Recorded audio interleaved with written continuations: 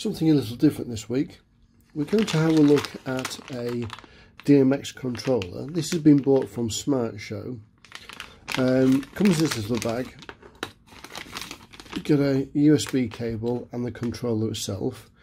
USB input on the end here, and 3-pin XLR DMX out the other end. It's quite small. Measures 7.5 centimeters or 75 millimeters. Yeah, it's quite light. There's no weight in it in the slightest. So we've got, as it says there, USB in and DMX out. The cable plugs in the end, like so. And then the USB plugs in to your laptop. So I'm going to show you how to set this up and how to test it on your laptop if you've got nothing on your laptop. So this laptop is a fresh install of Windows, and I'm going to show you how to set it up. So let's have a quick look at the DMX light. So this is the DMX light I'm going to use. I've got DMX in just there. Just zoom out a bit, and DMX out there, so you can daisy chain these up. There's the control panel there. On the other side we've got the actual LEDs themselves, which is red, green and blue. So let's plug this in.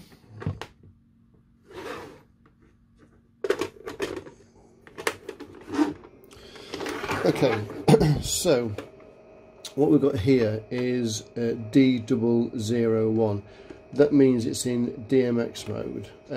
Just to bear in mind that various lights have various different configs, so I can only tell you about this particular light. We can change the DMX number by going up and down, like so, and we press enter to save. Well, we go down, back to 1, press save. So if you had 3 or 4 lights in a row and you wanted to control them all at the same time with DMX, you set the DMX number exactly the same on all of the lights. So all the lights would change at the same time. Okay, so let's get this plugged in. Right, so to plug it in, we're going to use a DMX cable.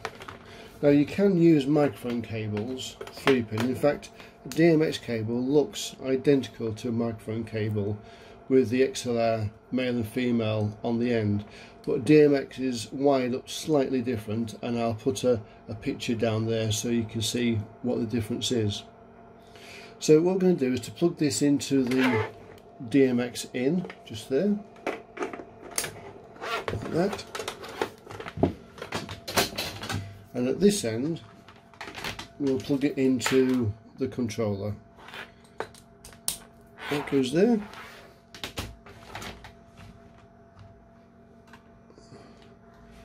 Switch on our laptop.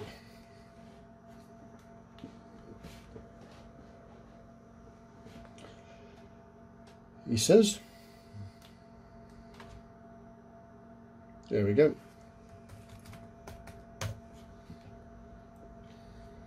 Right, so if we plug in the controller now, nothing happens. The computer doesn't know what to do with it. So we need to download a few things to get this working. Okay, so let's zoom in a bit so we can see what's going on. So first thing we're going to do is to go to a company called Entech. Switch the big lights off so it might be easy to see. That's ENTTEC, and they have a product called OpenDMX. Now we're going to cheat slightly here, and we're going to borrow their drivers. So look for Entech OpenDMX.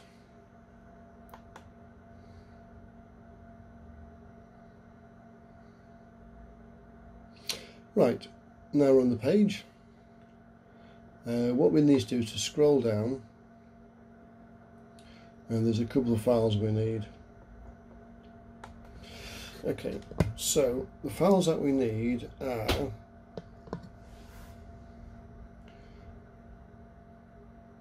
the Win D2XX driver, which is just there, so we can download that.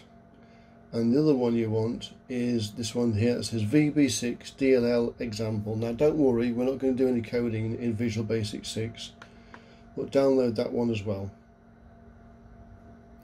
Okay, when downloaded those two, exit out, and when the mouse works, we'll go into the downloads folder, and the first thing we'll do is install the drivers. So the first one we did, which was the Win download, is download this file called CDM 21218 setup. It's a zip file. So what we do is double click on that. There's a zip file, this setup file. Double click that, and we're going to install it. So extract the files, starts the wizard, and then we can install it. So just next. Thank you. My mouse is playing up. And there we go, ever so quick, installs it straight away. That's job done. We go back one step. On your desktop now, create a folder.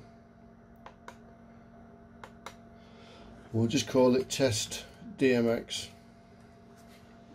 Okay. Then we go into this file. This was the second one we downloaded. This was called Open DMX DL. Double click on that, and you need 4 files out of this. You need the one that starts with ftd2xx.dll.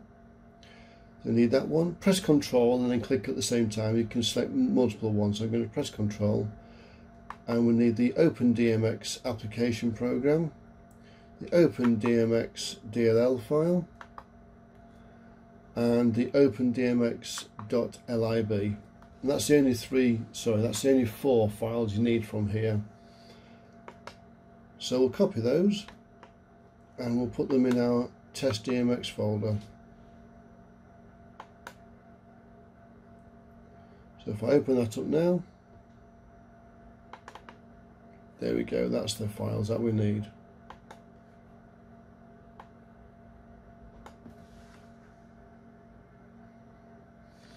So, next thing we need to do is to open the program that's called Open DMX. It's the one that's marked application at the side. Double click that.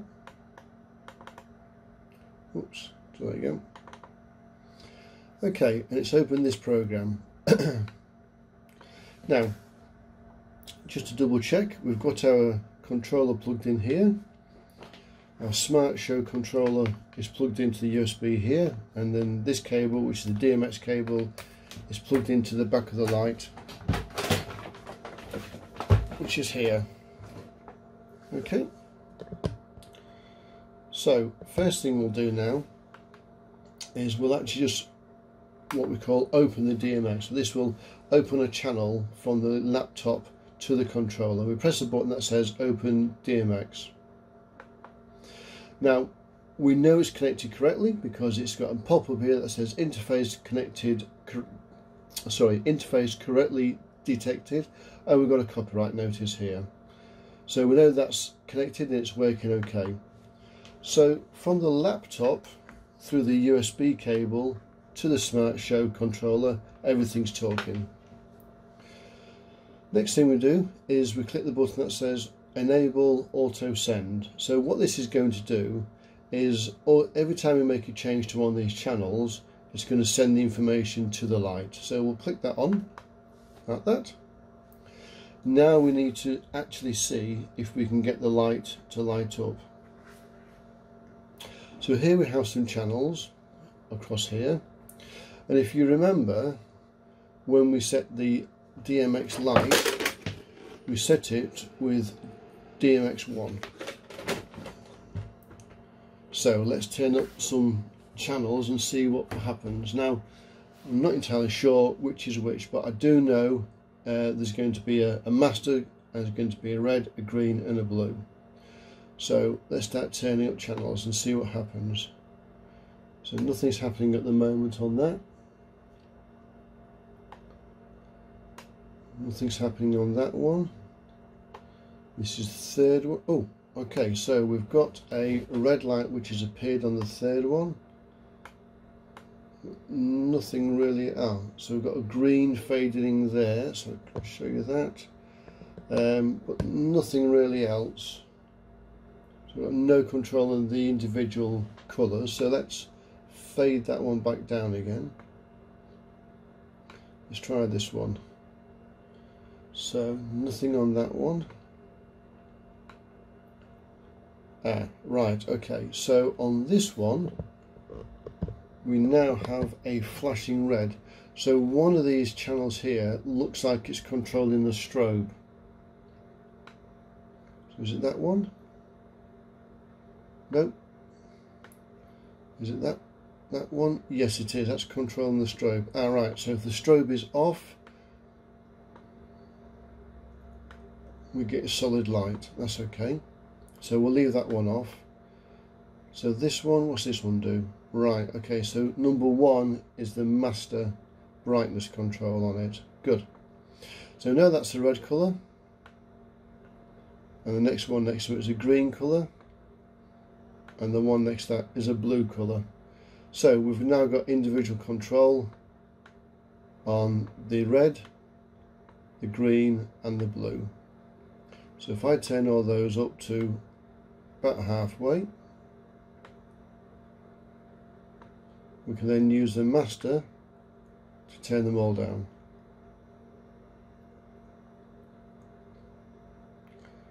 Or we can individually turn them down on here.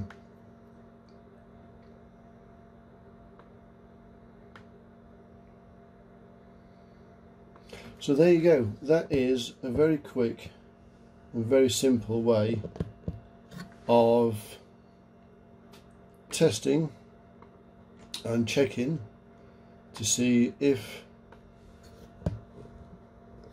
your DMX light is working. It also is a very good way of finding out what the different channels of a light actually does. It's also, thank you to SmartShow. I bought this, so it's not a paid promotion or anything. So this is the DMX controller, USB to DMX, using a very simple program that we downloaded for free. I hope you enjoyed that, and if you like my channel, please subscribe, please give me a thumbs up, and I'll see you again soon.